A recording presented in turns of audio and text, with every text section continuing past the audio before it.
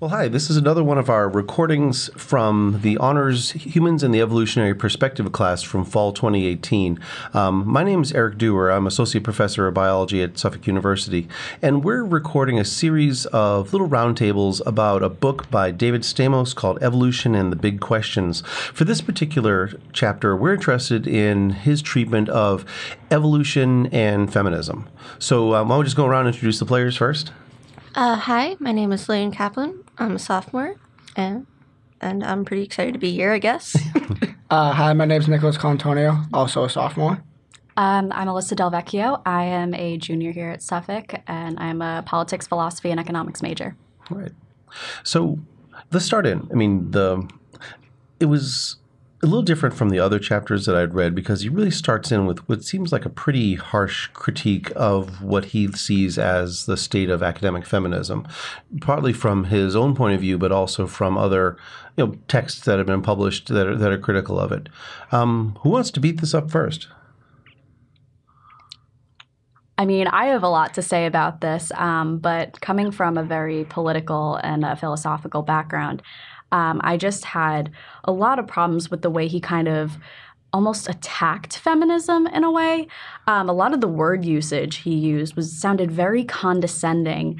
I know at one point on page 120, he goes, "Hence, these feminists feel a need for rejecting the biology, either by attacking science as a whole, as a misogynist institution, or by attacking the particular facts and theories upon which sexual dimorphism is based."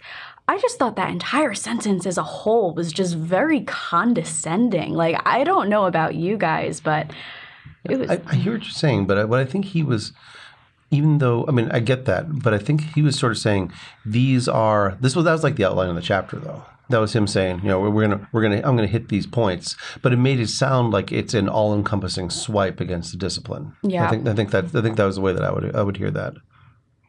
I think you do kind of make a decent point there, but at the same time, like, I feel like a lot of times in the book, the author goes out of his way to use like very big, flowery, like academic language that a lot of times does not help his point at all, but instead makes him sound, like you said, rather condescending, like to the point where just reading anything he says, it just makes you feel like he's over-exaggerating to the point where his original point is just completely lost in his flowerful language. Mm-hmm.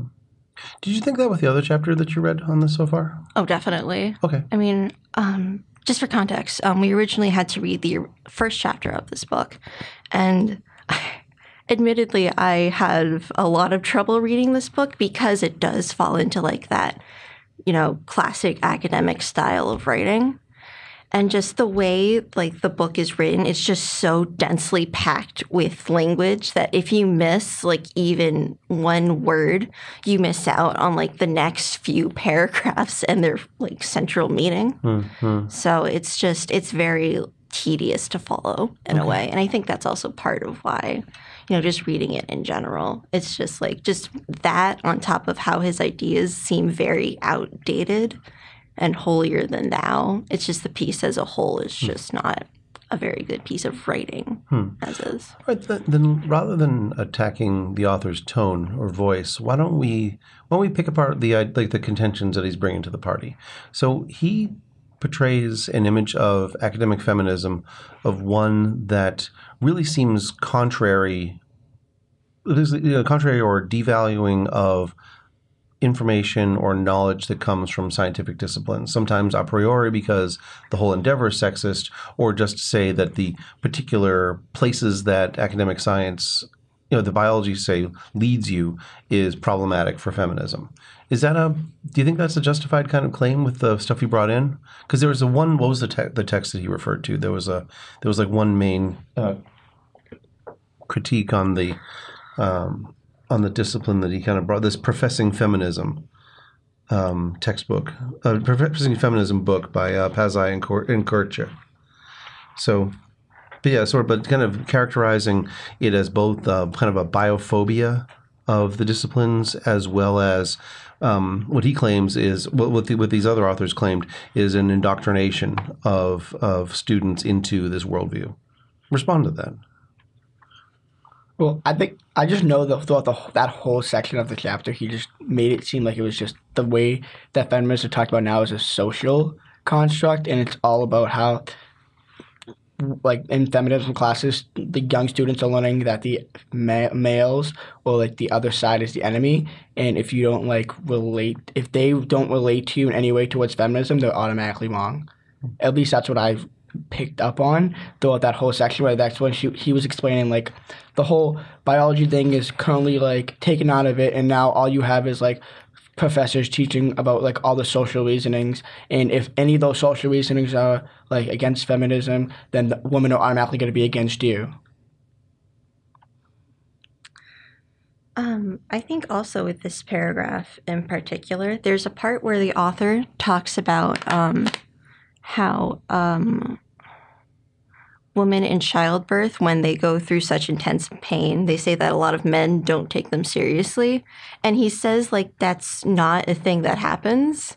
And I really don't understand where he's getting, like, that idea from, because he doesn't quote, like, a study or anything in that one specific part where he says that it's all fake. He just kind of says, oh, these women are just over-exaggerating. Like, that feels like what he's saying there in a way. Oh, I 100% agree. And I think it's so ironic because a lot of the times this isn't just exclusive to women, but it's this also happens with people of color, where they'll go into emergency rooms and they'll complain about like pain, but they won't be taken as seriously as, let's say, a white male. And this is a thing that happens. I can't remember the percentage, so please forgive me. But I have read studies basically reporting this exact same thing. So he kind of loses credibility when he says, oh, that's just not true. It's really ironic because at one point in the book, he makes an argument saying like, oh, you can't use facts for a political reason, or you can't, like when he does exactly that. It's just, it's really ironic. But I will say, I mean, that section of the text is he's reporting what's coming through that Professing Feminism book. So that's not him saying, Yeah. that's he's kind of quoting what's coming out of that book. But what do we but just these other arguments to the contrary, just to kind of dwell on the pain of childbirth thing for a second. Sort of the logical outcome of this would be, all right, so we are in a non-egalitarian culture, so women, I thought his argument was women experience more pain than they would if this were a completely egalitarian or if this were a truly feminist culture. And there are things that we can do to increase the equitability of access to, but is that a reasonable way to read that? Or about strength of, well, we're going to talk about sexual dimorphism later, I guess. But, so what do you think about that sort of idea? I mean,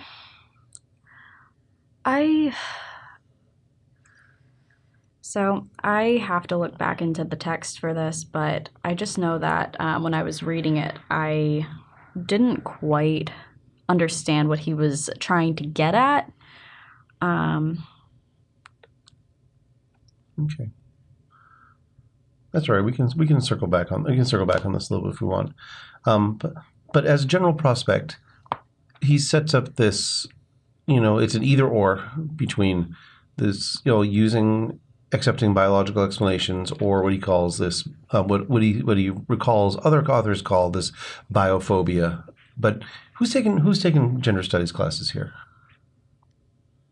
None of you guys? So I've taken feminist philosophy and women in spirituality as part of my philosophy triple disciplinary major, but sounds so pretentious. But I know we don't really go, we do touch up on the biological factors of like what goes into feminism, but not as deeply as you would in like a women and gender studies class. It's more so about the theories of feminism and how the patriarchy kind of molds them and almost twists them in a way in modern culture. So the way that those are described in those classes that you've taken, how does that compare with what the author is representing here? So I know a lot of the times in my classes we'll talk about how the male so this one time one of my professors talked about how women language and male language is very different, just in the words that we use and in the way that we construct arguments. He actually touches up upon this, but men are a little bit more analytical, whereas women are a little bit more creative and intuitive. And then it kind of follows through with the way that we speak and create arguments.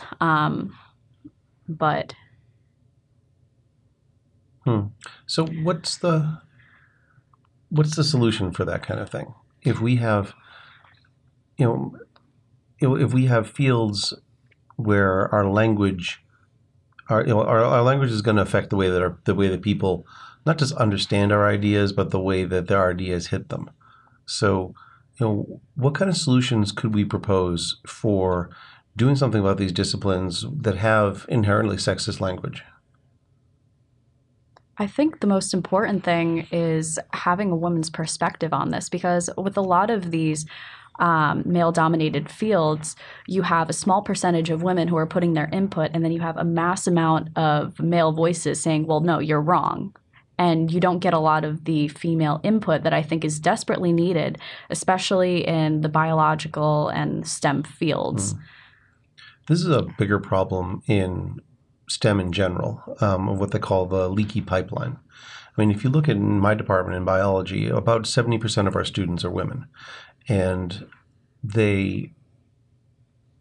but that's when you look at the professional working biologists, there are women who decide not to go to graduate school, women who maybe get a master's degree or a PhD, or maybe they don't work in the field, but they don't work in the field after that. And this is for lots of reasons. Sometimes it's, family constraints that bring things in. And then when mothers fall off this kind of academic treadmill, then it's hard to catch up with her peers who are, who made different decisions. And this is a problem that's been, certainly in my own family, this is something that we talk about a lot, because my wife's also a PhD level biologist, and but she wanted to be home with our children when they were little, and she found it very difficult to be able to return, and whether she really wanted like a professorial job or a labs or like a bench science job. So this is something that we see like a lot, but fixing the problem has been an ongoing. First of all, awareness of the issue is high now, but fixing the problem is going to take another generation before we have anything. In our department, half of our faculty are women, which I think is good, but it's, or at least nearly half. It depends on how many we have at any given time. But, how we solve the problem for capital S science is not something that like we can do at Suffolk. It's not something that it's something that's going to have to be, we have to find equitable solutions that are, whether it's done through funding or, changing what the work environment is like. Yeah, I think definitely the work environment is 100% one of the biggest factors, because my mom is a doctor, and when she was rising up through the ranks, she experienced so much sexism, sexual harassment, just for being a woman. And even in her chem classes in college, her professor told her outright, "You're not going to make it because you're a woman, and I'm going to make sure that you don't pass this class because you're a woman." And I don't think, there How are. old's your mom? She's 55. Okay. Yeah, so it was back when sexism was a lot more rampant. Not to say that it's not still rampant today. But it was overt then. It was very overt, and it was okay to do that, which is, I think, utterly horrendous. But I think I agree with what you said. We also need to change the workplace environment. Yeah. My wife always says that,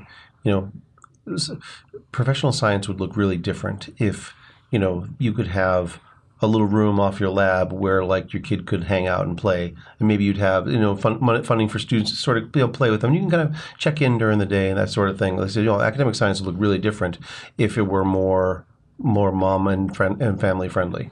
But that's not the situation that developed.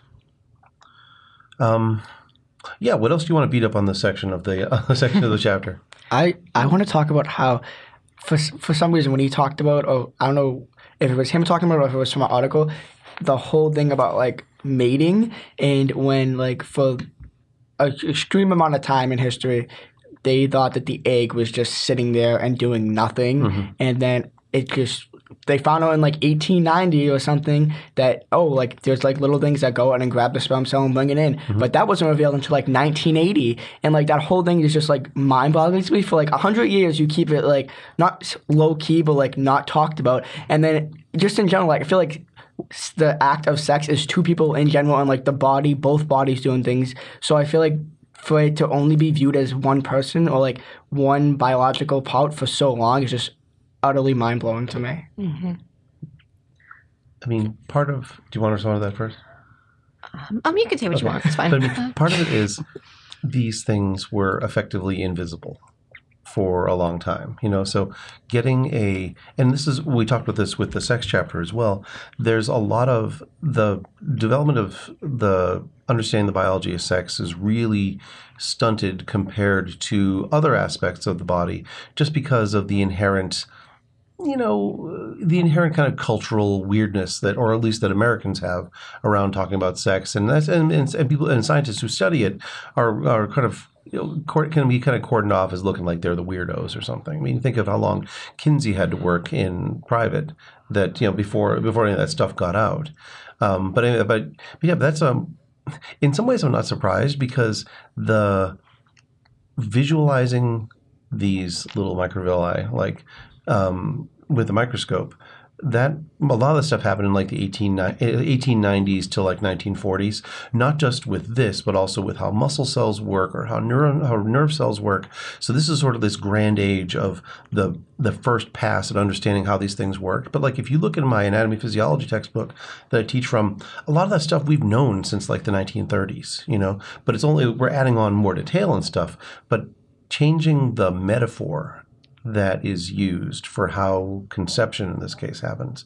That was like way longer in coming, because it required a lot of really careful cellular biology, and there's stuff you can do in a dish so it's visible. But yeah, working with the very small and also understanding the chemical signal traffic that's going between these cells was also very late in coming. So I think part of it is hanging on to old ideas and metaphors that are convenient or compelling, but part of it is also that this is like hard-won information that took a really long time for people to lock down. I think it's very interesting you say that, because in a way that kind of reminds me of evolution in a way when that was coming out, because before Darwin had had his whole spiel on origin of the origin of the species. You saw even when he wrote it, there were people going, what is this? This is a new idea that I don't know if I can understand. And it's this weird thing in a way that science almost repeats itself throughout a lot of things. And that I do definitely understand your point of the fact that science needs to catch up a lot of the time, and excuse me, and you do have to wait a few years for certain advancements to be made before certain discoveries can be made. But at the same time, I do think there's also like a very societal aspect to science. Part of that is, what does the public think should be studied? And then there's also, what do the scientists think should be studied? And just a lot with that comes, when you have like, I believe you came up with this point where you said that more women should be in science, that they could offer their perspective. A lot of times, like way back in the day, you would have like these teams of all men doing these like studies on women, and you can see that all their prejudices would get in the way of their results. And it's something that even today is still prevalent. And I think people are more conscious of it, but a lot more training has to go into, being sensitive to that and finding mental ways around it.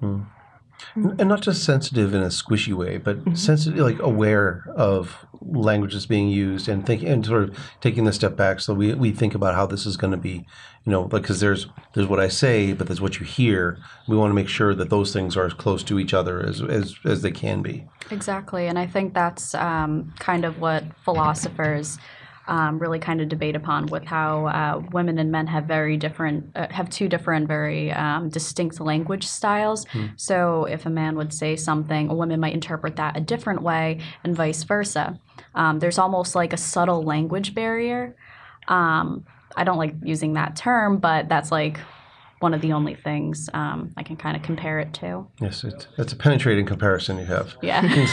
No, yeah, I think it just comes down to like understanding each side, and I think that's a lot of the fact in history, at least from not just this book, but you see over time that men have not just neglected the women's side for a long period of time, and now that it's becoming more aware that you guys are saying, and I agree, which is very, very important, it's to a point where now both sides are being understood more and more, and like the more we do that, the better I think it will be on both levels and for both sides. Yeah. I mean, we hope so. And of course, maybe it's a male argument to say we're talking about generational change, because there's a philosopher of science named Thomas Kuhn. You might have seen, even if you look in science sections of Barnes & Noble, there's a book called The Structure of Scientific Revolutions. And part of it is there are long periods of time of what he would call normal science, where people are accumulating information that sort of works under a particular model of our understanding of the natural world. But then there are these revolutions that happen where somebody either rearranges stuff like Darwin did, or new facts come into the world. We say, okay, our old explanations don't fit this new stuff that we know. But everybody doesn't just change their mind at once. Some people, there'll be a lot of old hangers-on to the old ideas because it worked well enough before. And put it bluntly, what it takes for the older scientists to leave the discipline, either through retirement or their death, because that's when, and then at that point is when the sands kind of shift over to like the next understanding. So in fact, paradigm shift sounds like super business school buzzwordy today, but it was Kuhn who made it up, because basically there's the paradigm of like how we thought say mutability of species worked before Darwin, and then he shifted over to there's this new way of understanding it, or even biology shifting from a typological discipline where we think of it like in essentialist terms, as opposed to this probabilistic nature of biology today, where we look at, well, what's our average value? What kind of variation do we see around that? That's a really big change that's happened over the last 50 years. But it took 50 years in order for this to be like the status quo in biology or in sciences in general.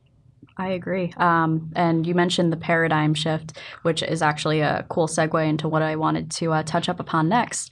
But with the paradigm shift, this is another thing that even philosophers have been kind of debating in terms of politics, is when you have people in their 60s and 70s voting in an election that they might not even be around for. Like, it's stuff like that where it kind of makes you think, like, should we allow them to? Should we not? Should there be an age restriction like we have on younger voters? But I know that the author touched up upon the political nature of biology and feminism, but in our culture, where women's bodies are still regulated via the law, I think it's inherently politicized. And once you bring biology into that biological argument becomes political, and there's no skirting around it. That's just, I think, how it has to be. Yeah, and there's going to be a certain segment of the population that's going to say, "Oh, now you're bringing in your scientists," but those people don't really understand, like, what our lives are like, and that's another case of what I think is like the otherization of scientists compared to like normal humans. And, we are also citizens who vote and stuff. But thinking about the age restrictions, our older kid who's in 8th grade the other day was complaining. It's like, so these climate reports are coming out, and their students learn about this in middle school. And yeah, definitely. She's like, big climate change is going to happen by like 2022. She's like, in 2023, she's like, this is lame. I'm going to be 18 then. I got to live my whole life with the world like this. And you guys got to have the planet where it was nice. That's funny. Oh my God. No, but that really touches up upon a more, I think, pressing issue because you'll have people in their 50s, 60s, 70s, and even into their late 90s voting. And you'll have younger generations who are like, well, we don't want this. Why are you voting against what we want? We're the ones that are actually going to have to live through it and deal with your consequences of voting in politicians who don't line up with what our generation thinks. Humans are, the whole climate change thing, the reason why it's blossomed to the point where it has is because humans are responsive. We're not planners. We respond with panic to emergencies. We don't plan to try to head them off because that's just not in our nature. And I think that's part of our biological nature is we don't, the squirrels on the common aren't planning for aren't planning for emergencies on the horizon. They're like, what's happening like right now? Or they're responding to this thing that's chasing after them. So, yeah, but what's the thing you want to segue to next? So let me look. If anyone else wants to jump in while I kind of collect my thoughts a bit. One last shot you want to get in before we change the topic on this? Oh, goodness. No, I did have something I wanted to talk about. And then the second you said, do you have something you want to talk about? It's gone now. I'm sure we'll edit this out in post. Not really. Thanks. I mean, I don't know. Like, what are you trying to get to? So I could, kind of pre-phrase it in a way. So I definitely want to make a point that I mean, again, it's going back to the language between this. And I think with academia and language, language is a very big part of writing. And you have to sort of I don't want to say pander to all audiences, but academia is supposed to be transcendent and everyone is supposed to be able to reach that sort of knowledge. And when you have a reading like this, where it seems like it's only pandering to one audience, specifically males in the science field who are rejecting feminist theory, I think that's where it loses a lot of its credibility in terms of feminism. I, as a feminist and as pretentious as it says, as a philosopher, I think that in order to really give other arguments a chance, you have to sort of not pander to them, but you have to understand where they're coming from. And I think he just completely outwardly rejects any other argument besides from what he's thinking. And it just loses a lot of credibility in my eyes. Interesting. Do you know the exact audience that you guys are the exact audience he wrote this for? Really? It's for a general education course about evolution for non-science students, So this is, somebody asked me if I was going to use this as a textbook next time, which I don't know what I'm going to use next time. But just because it's, like I said, that was, this is the kind of thing that people who want design classes like these, like I did, this is what this guy's MO is like in class. So basically, it's as though I'm like this too, where I think somebody actually just write all this stuff down, and then people could read that, and we do different stuff in class. But it's easier just to say it with my mouth. I think he just back to the whole academia thing, and especially in the beginning of the chapter when he was talking about feminism in classrooms and stuff like that. He talked about how traditional feminism's used somewhat biology and stuff like that back when they first started, and then like I said previously, the new feminist professors will like to use social arguments and things like that. But he in both ways he kind of shut both of them down. So it's kind of either one that you want instilled in the classrooms, it still was wrong in his eyes to some degree. I think that's actually really interesting you say that, because I'm usually very used to, when I think of science, I think, cold, hard facts. Oh. I know. I'm sorry. It's just, that's just kind of like the cliche science you get from just your regular physics class in high school. Oh, yeah, we hate those guys. Oh, yeah, we did. Well, you just think it's all formulas and math and all that stuff. And it's you either know the answer or you don't. But in reality, science is a lot of philosophy and politics. And they don't really get into that too much because they don't really talk about the history of science outside in high school. I mean, outside of talking about like who invented the microscope or something like that.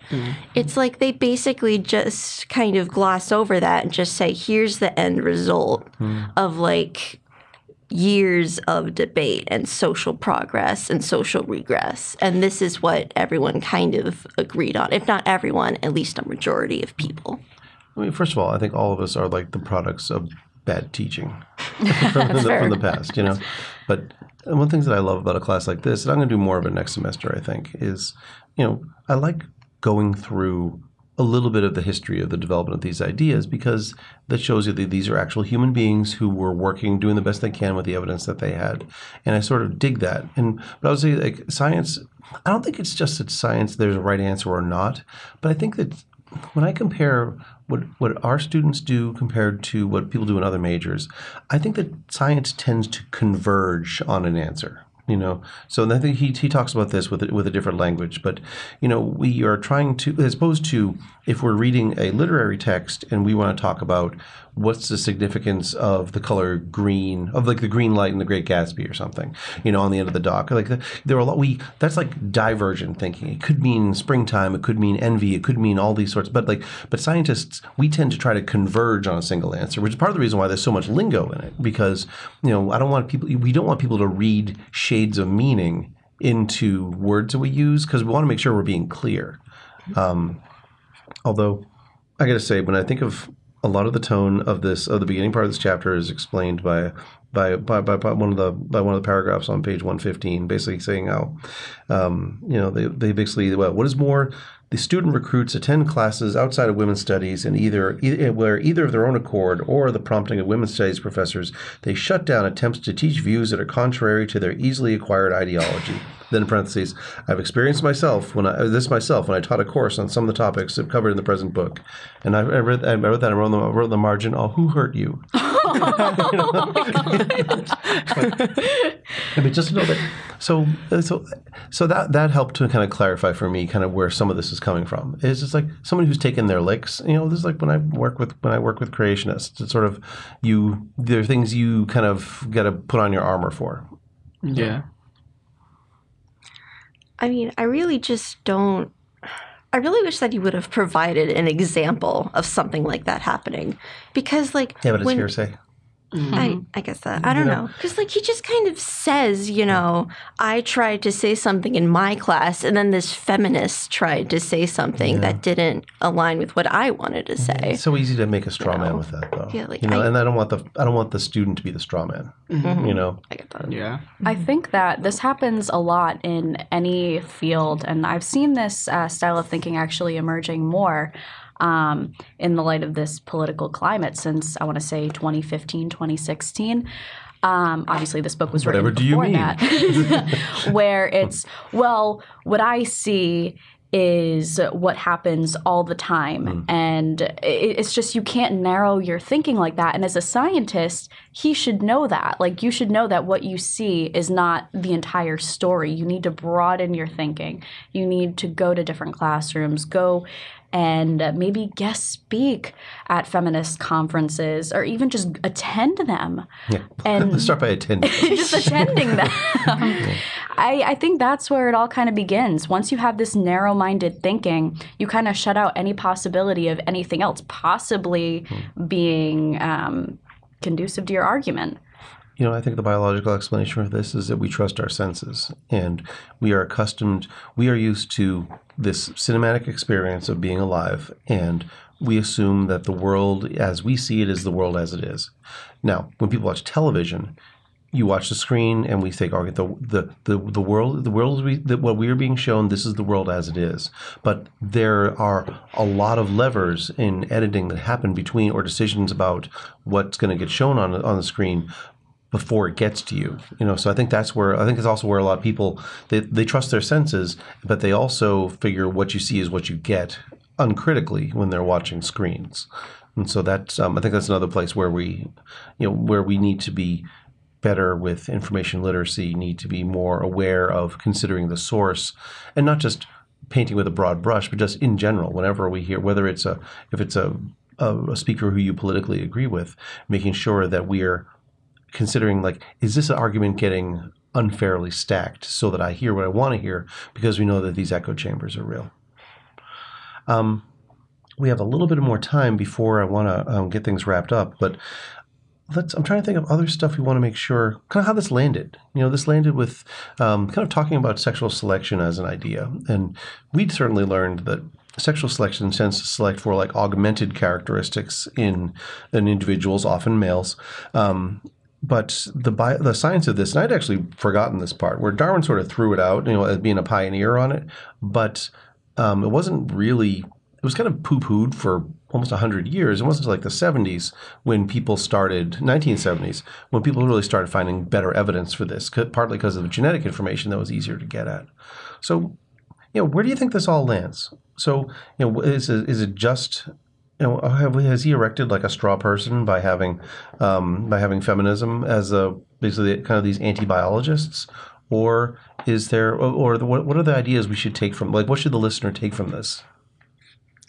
I think the listener should just take in the fact that with any reading where they kind of use biology to sort of attack another ideology, I think you should take it very lightly. Don't broaden your thinking to just one argument. That's really all I can say about this. Broaden your mind. Yeah, I think the listener should definitely take into consideration, be very critique, like you said, when it comes to things about biology and other things like that, but also have an understanding that while some of this is, or a lot of this in my eyes, is like very controversial, there are some things you can get out of it where you can see, okay, this kind of makes sense and this doesn't. So I would just be very critique and aware of like the stuff you're reading. Don't hesitate to throw your own opinion in there and see what comes out of that. And also to get just an understanding of like both sides before you just choose one side, or before you just say, oh no, this is right, I'm going with this no matter what, and have an understanding of where both people are coming from, or like I said, both sides in general. That I definitely understand. And this book in general, it definitely doesn't hit like anywhere near the level of sort of rating, like how someone who's like anti-climate change and they say things like volcanoes are the reason that we have climate change and not people. It's like nowhere near that, but it definitely has a bit of that feeling of where when the when the author talks about biology, there's like a bit of an undertone to it where I think what he's saying isn't necessarily completely true, but I don't know enough about biology to dispute it. And I think it's very weird in a way that Professor Dewar had mentioned that that this book was made for people, our age that weren't really that into science. But that's still really, it just doesn't make sense, because I hate to kind of like harp on his style of writing, but he really doesn't go in depth with a lot of things.